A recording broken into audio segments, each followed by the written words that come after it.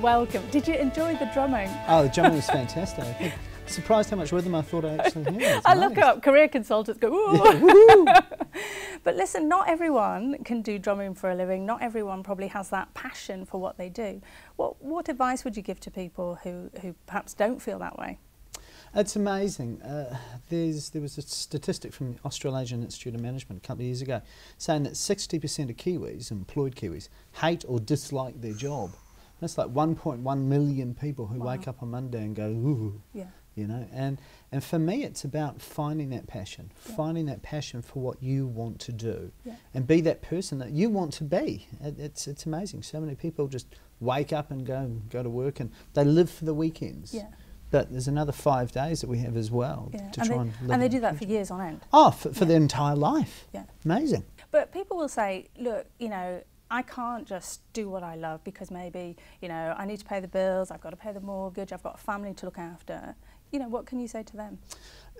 And that is so many people. They really want to go and do something different, reach their potential, whatever it is, but they're just too terrified to. And I suppose I've got a process, plan, research, go. And really plan is firstly thinking, well, what is it that I want to do? What is it? Who do I want to be? And you know, we spend more time planning an overseas holiday or planning our wedding day than we do planning our life or our career for so many people. And so firstly, just really asking family and friends, you know, what are the things I'm passionate about? What are the things I'm good at? And start to firstly figure out where you fit and where, you know, where would be something that you would love. So the first step is plan. And it's really, I guess what you're saying is it's about actually putting your hand up and saying, this is what I want to do. Absolutely, and really just taking some time out of your life. Turn off the TV, turn off the Xbox, whatever it is, and saying, what is it I want to do? Investing. There's lots of amazing tools online. There's one called Career Quest, which is actually a government website. Just Google Career Quest and it'll come up with a test you can do, and it sort of gives you at the end of it a whole bunch of jobs based on your passions, not what you're good at. And historically, my background psychology and career management, and in the old days would do it based on what you're good at. A lot of the time what you're good at is not what you're passionate about. That's an interesting distinction. Yeah, absolutely. And so really doing it based on what you're good at. If you're great with numbers, oh, you be an accountant. Okay, but if being an accountant's not your passion, you're only going to be, you know, you're going to be working your full potential in terms of your job.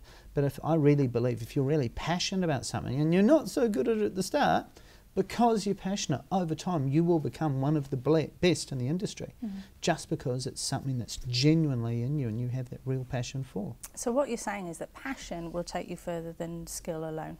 Absolutely, 100%. Because passion, put it this way, let's say you're working in a company and you're in a job you don't really like, and you have a 5 out of 10 day. Now actually, because you can't really, you know, don't really enjoy the company, don't enjoy the industry, you end up having a 3 out of 10 day. If you have a 3 out of 10 day, you're actually having a 0 out of 10 day. Conversely, if you're operating in your passion, you're doing something you really love, you know, you have a 5 out of 10 day, you're actually having a 7 out of 10 day, because you're operating in your passion. That passion gives you that buffer that when the days are a bit tough, a bit hard, not that enjoyable, working for Greenpeace or working in, you know, working with animals or being an HR consultant, whatever it is, that will give you that buffer to keep, you know, keep your focus long term, while everyone else sort of drops away. What about the problem that actually by the time you realise that you're having 3 out of 10 days or 0 out of 10 days, you actually don't have the energy to break out? That's a great question. I think it comes down to the end of the day, how much do you want it?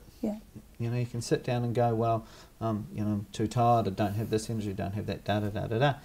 But, I mean, you look at so many people in this world who have managed to break out of really, really terrible circumstances or destitute circumstances because they just stopped and, you know, took some time out. I'm not saying you spend $10,000 and go and do a, you know, fantastic, you know, life-changing trip. What I'm saying is you take half an hour out and write down a list of 10 things you enjoy doing. You know, a bucket list, write a bucket list. Whatever it is, just start to do these things that may take 10 minutes, 20 minutes, you know, pour yourself a big tea or coffee and, you know, just invest, and then you'll find over time these little things will start to mount up. Okay, so that's actually a very tangible tip that someone can take home. Take half an hour out, write down 10 things that you're good at or you enjoy. Brilliant. Thank you so much, Tom. That's awesome. Real pleasure.